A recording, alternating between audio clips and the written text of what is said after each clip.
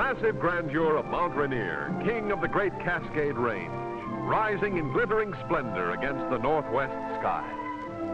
The engineering miracle that is the Grand Coulee Dam, one of the mightiest structures ever built by man. The world's tallest Indian totem, mystic emblem of the red races which once ruled this beautiful land of river and forest. That land which today is the vast and thriving state of Washington, with Olympia situated on famous Puget Sound as its capital. Washington, northwest cornerstone of the nation, within whose boundaries live a progressive and cosmopolitan people.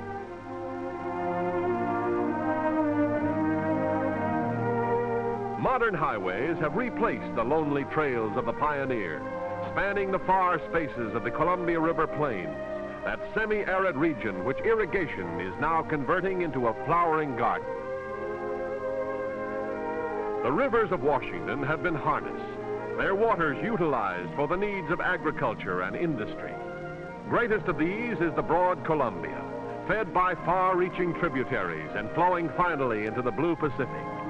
The vast Columbia River system has made water power Washington's most important natural resource.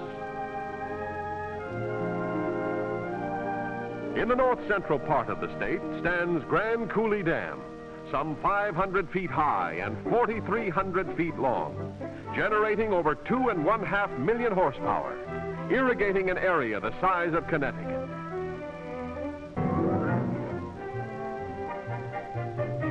This colossus of American ingenuity is the world's largest hydroelectric power project. Here is the handiwork of modern enterprise, etched in steel and stone against the sky. That same sky looks down upon the farms of Washington, where the generous earth and temperate climate have worked agricultural wonders. Washington leads the nation in cherry production, her orchards annually yielding thousands of tons of this luscious crop. The cherry harvests of her verdant valleys require the services of a veritable army of pickers, while cherry exports contribute to the state's great farm economy. Yet, cherries are but a small part of the productive picture that is bountiful Washington. Now it's apples, another treasure of this fertile inland empire. Washington grows 1/3 of the national crop. The apple basket of America aptly describes the Wenatchee and Yakima valleys, where the storied forbidden fruit abounds in rich profusion. Here is the home of the succulent winesap, the Jonathan, the Golden Delicious, and other famous Washington apples. Here indeed, King Apple is literally grown to the Queen's taste. Turkey farms are another important part of the rural scene. These white beauties add an unusual touch to that scene and a definite source of profit to that farm income. Dairy farming is another profitable adjunct to the Washington agricultural economy. This land of green pastures, where man and nature have combined to produce an amazing variety of foodstuffs, is noted for the excellence of its dairy products. In the Columbia River Basin, dry field peas are one of the main seasonal crops. Everywhere the rich earth of fertile Washington is good to those who depend upon it for their livelihood, with more than 200 widely varied crops being raised throughout the state.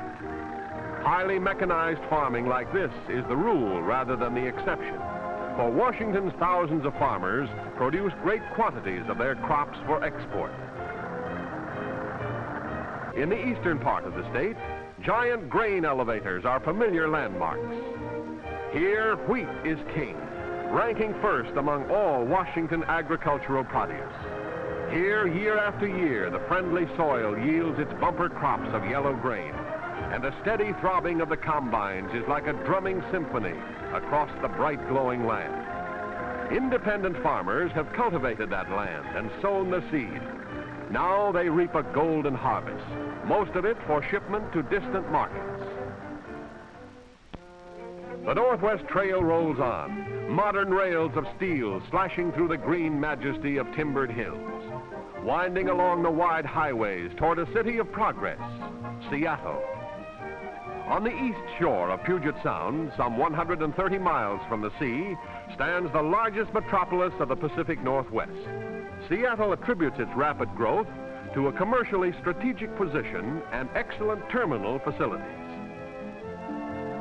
One of the most important shipping centers in the United States, this international port is the crossroads between Europe and the Orient. Seattle is also known as one of the great fishing ports of the world. From the generous waters of the ocean and Puget Sound come halibut, tuna, salmon, and black cod, among others, while the coastal shore catch yields clams, scallops, oysters, and crabs, the crustacean delicacies so popular on the national seafood plate. Here, the profitable crops of the sea contribute to a major industry in this state of many industries. The Lake Washington Canal, a deep-water highway for maritime traffic and trade, connects Puget Sound with Seattle's Lake Washington. These locks are among the world's largest, designed and engineered to accommodate seagoing vessels. An excursion voyage along this famed and picturesque inland waterway makes an exciting and unforgettable adventure. The canal's real value is the accessibility it lends to industrial and agricultural areas of eastern and central Washington. Thousands of miles of shoreline border and bisect this evergreen state of bountiful waters. The University of Washington, one of the country's foremost meccas of the arts and sciences, lifts its familiar towers above the green landscape. Here, young America is reaping the benefits of that highly efficient educational system for which the state is justifiably renowned. Beautiful and fascinating Washington is also world-renowned as a vacation land. Paradise Lodge, in the scenic splendor of Mount Rainier National Park, makes a picture to match those of Switzerland's alpine wonders. High above this enchanting Cascade Valley towers massive, majestic Mount Rainier itself. Here, the state of the Inland Empire becomes the state of the great outdoors. Winter sports in a winter wonderland as they ski the shining slopes of the lofty Cascades. The bright mountains are calling, and their call is a siren song that never loses its lure, the magic music of a high country paradise.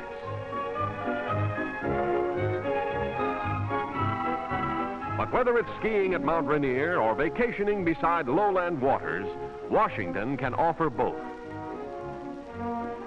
Sailboating in the cradle of a summer breeze, white wings dancing in an offshore parade.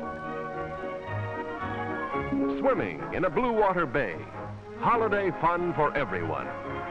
No matter what the sport or recreation, the great evergreen state has them all. Such is beautiful Washington. Secure in the present, sure of the future. Washington, ever in the forefront in that mighty, ceaseless march of this land of ours.